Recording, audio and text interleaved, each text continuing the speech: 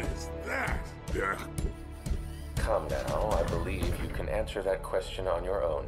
Robot is hands down one of the most interesting characters from the Invincible universe, and you're about to find out why in this video, where we tell you everything you need to know about Robot. As a reminder, there will be major spoilers ahead in this video. You have been warned. Robot's beginnings. Robot is the superhero alter ego of a man named Rudolph Connors. Contrary to what the rest of the world believed, Robot isn't actually a cybernetic hero. Instead, he's a deformed genius living inside a vat while remotely controlling, well, a crime-fighting robot. In fact, the secret won't come to light until later on in Invincible's story, because in the beginning, everyone just thought that Robot was, in fact, the mechanical superhero, nothing more and nothing less. He started his superhero career as the team captain of the Teen Team, Earth's premier junior crime-fighting clique. It's here that Robot would meet the half-Viltrumite superhero known as Invincible, aka Mark Grayson, and it would be the beginning of a long and complicated relationship between the two. Robot's tenure with the Teen Team was nothing especially notable. He and his fellow superheroes fought crime as you would expect, facing off against the likes of the Mahler twins and David Hiles. Eventually, Robot would leave and disband the Teen Team when he gets drafted to join the world's #1 superhero team, the Guardians of the Globe. Robot in the big leagues. Robot's eventual inception into the Guardians of the Globe stems mainly from the original Guardians' deaths at the hands of Omni-Man, who at this point was revealed to actually be a Viltrumite agent aiming to conquer the world. As a testament to just how well regarded Robot was, is the fact that Cecil Stedman, head of the Global Defense Agency and basically the Guardians' big boss, didn't just draft him as a member, he was immediately installed as the new team's leader. His first objective, hold auditions for this all-new Guardians of the Globe. He'd ultimately form a team composed of other heroes like Shrinking Ray, Duplicate, Rexplode, Black Samson, and most important of them all, Monster Girl. Now, this new team wasn't exactly championship material right from the get-go. In fact, the Guardians of the Globe would eventually experience a soft rebuild after this robot-assembled team failed to meet the expectations of the GDA after a couple of alien invasions that saw the team ultimately prevailing, but at the cost of billions of dollars in property damage and scores of civilian lives lost. The first step towards this further retooled Guardians of the Globe was having Cecil draft a superhero named Bulletproof into the team to bolster their performance on the field. Now, at this point in Invincible's story, we get to see Robot form a friendship with Monster Girl that would ultimately become one of the most poignant and tragic storylines of the entire series. It all started when Bulletproof reported Monster Girl for her inappropriate behavior towards him. She might look like a kid, but she's actually a woman in her late 20s, and she was basically harassing Bulletproof. Robot would then confront her, and he'd find out that Monster Girl is hiding the fact that she de-ages every time she uses her powers. Robot commiserates with her and vows to help Monster Girl find a way to remove the side effects of her powers. And there you go. Robot was in. Friendship formed, and it would eventually blossom into a whirlwind romance between the two. But let's not get ahead of ourselves. The addition of Bulletproof to the Guardians still proved insufficient for them to live up to the world's expectations, so Cecil drafts the Immortal, an original Guardian discovered to be alive, to act as this new team's advisor. Still, this wasn't enough for Robot's team to be effective in their efforts, and he'd ultimately get his leadership status revoked, with the Immortal replacing him. Still, Robot would remain on the team, albeit simply as a member. Robot, the Maverick.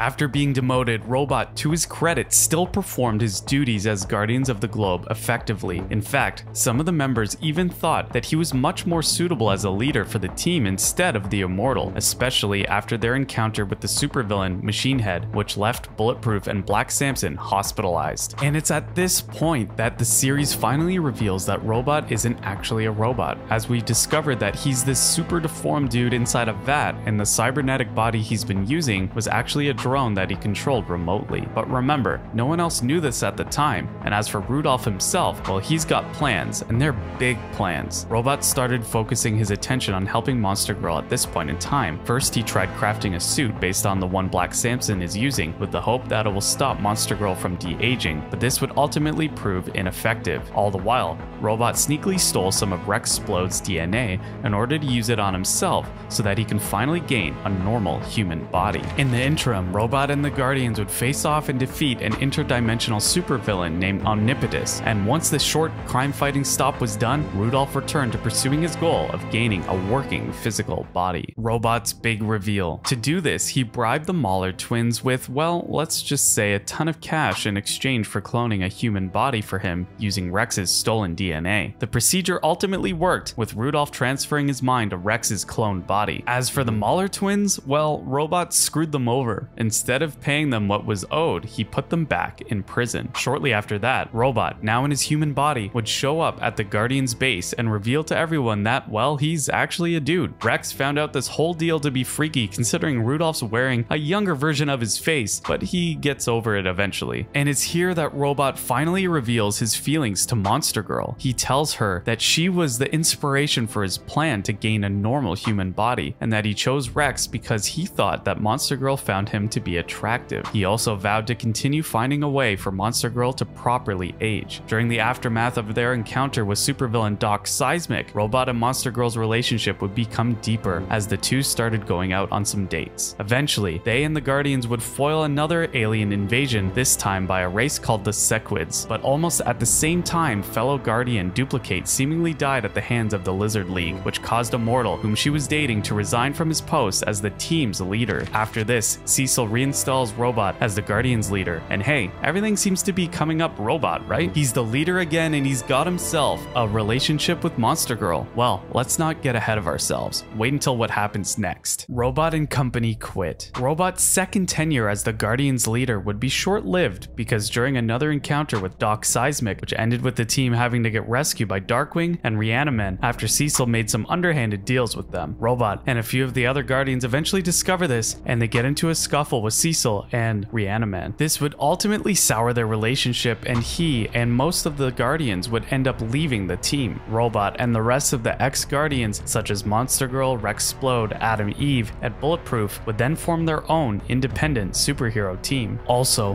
Robot would finally find a way to help Monster Girl with her de-aging problem. He gave her a belt that allowed her to transform into her monster form without having to deal with its youth-giving side effect: the Invincible War and Robot's return to the Guardians. Everything was going swimmingly for Robot until an event called the Invincible War arrived in his dimension. Basically, alternate versions of Mark Grayson laid waste to most of the world's largest cities and ultimately resulted in Monster Girl getting injured and Rexplode sacrificing his life to save his friends. In the aftermath, Robot would mourn the loss of a dear friend and ally, and he'd even change his human name to Rex to honor the late superhero. Not long after that, the Sequids tried invading Earth again, but Robot, along with Invincible, would triumph over them. Eventually, Robot and Cecil would reconcile, and he'd rejoin the Guardians of the Globe along with Monster Girl and the others. This time, they were tasked with stopping another alien invasion by the interdimensional race called the Flaxans. This combined the efforts of the world's greatest superheroes would eventually see them repelling successfully the Flaxans, but Robot and Monster Girl would inadvertently become trapped in their homeworld, and this is where Robot, or Rex, or Rudolph, or whatever you want to call him, really comes into his own. Robot's rise and fall. Here's the thing, the Flaxan dimension's time moves much faster compared to Robot and Monster Girl's homeworld, Earth, so when they arrive here, they're basically near immortals, but they weren't treated like gods from the onset. In fact, Robot and Monster Girl basically became slaves in their first couple of decades that they were there. Eventually though, Robot and Monster Girl would mount a rebellion against the Flaxan ruling class and overthrow them. After that, Robot and Monster Girl would rule over the civilization as emperors and empress, respectively. On the surface, everything was going well. Robot thinks he's brought peace to the Flaxan homeworld, and Monster Girl has finally aged properly, now donning a body of a woman proportionate to her real age. They were in power, and they were in love. However, the pressures of ruling over an empire also put a strain on Robot and Monster Girl's relationship. This would estrange Monster Girl, which then led her to finding companionship in the old Flaxan ruling class, who at this point had become the oppressed members of their society. A huge rift would form between Robot and Monster Girl as the former empress betrays her lover and helps the ruling class take back the throne. It was a success too, as Monster Girl and her newfound friends overthrew and imprisoned Robot, but it ultimately turned out to be a ruse when Monster Girl found out that the old Flaxan nobility were just using her. After reclaiming their throne, they went back to their old ways, murdering citizens and enslaving other dimensions. So Monster Girl helped Robot escape his his prison, and they led another rebellion that would place their old faction back in power. Again, it's a success, but Robot had gone weary of the power struggles after this, so he and Monster Girl finally decide to go back to their home dimension. Now, Robot and Monster Girl aren't exactly a couple at this point, especially after the whole Game of Thrones-like drama they went through over on the Flaxen dimension. Still, their centuries-long stay in the Flaxen homeworld ultimately turned out to be just a few months in Earth time. Cecil welcomed them back to the Guardians of the Globe, and the two resumed their post. In fact, Robot even got a promotion, becoming a superhero coordinator for the entire world, not just the Guardians. Their friends and family welcome them back too and hold parties for them. But what's most notable here is that Robot and Monster Girl now hate each other, but this isn't where their story ends. Another Flaxen invasion arrives, and it's revealed that the one heading this conquest was Monster Girl's illegitimate son named Monax, one from the affair she had with one of the old Flaxen nobility back when she and Robot's relationship had only just started to sour. In the end though, Robot and Monster Girl would defeat Monax and save the world. Even better, Robot and Monster Girl would finally reconcile and forgive each other for all the crap they put each other through in the Flaxen dimension. They'd rekindle their relationship and be romantically involved again. Unbeknownst to anyone else at this point in time, Robot has been stewing on the idea of becoming the world's supreme leader, thinking that he's the only one suitable for bringing everlasting peace on Earth. This all came to a head when Invincible asked him for help to locate the supervillain Angstrom Levy in another dimension. Robot instead betrayed his old ally and trapped him in this alternate world before returning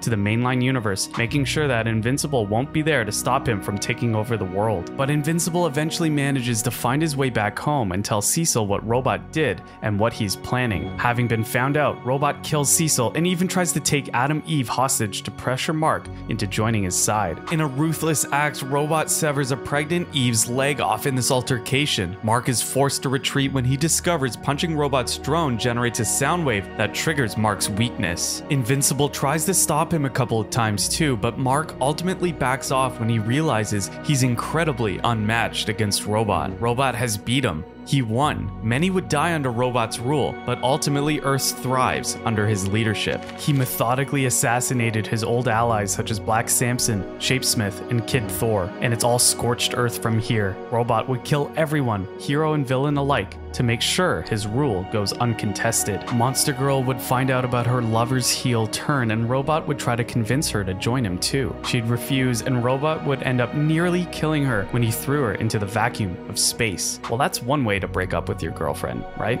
Anyway, Robot might have become a ruthless tyrant at this point, but he's still a lover boy deep inside. He discovers that Monster Girl survived and is under the care of the Viltrumites, who have settled on the moon at this point. He pays them a visit and talks with Nolan Grayson, now the Emperor of the Viltrumite Empire, and strikes a deal with them wherein they'd let the Viltrumites replenish their population by crossbreeding with humans, and in exchange, they won't interfere with Robot's plans to rule over Earth. About 5 years would pass before Robot and Invincible would cross paths again. They'd help each other stop Thrag, the former region of the Viltrumites, but in no way did this change anything between them. At this point, Mark has become the new Emperor of the Viltrumites, and when Robot realizes that Mark could be a threat to his rule, he decides to gather a bunch of Earthborn Viltrumite soldiers to kill him. In the response to this, Mark forms an alliance with the rest of Earth's remaining superheroes, Monster Girl included, and they get into an all-out war. During the battle, they are able to determine that Robot is piloting one of his drones.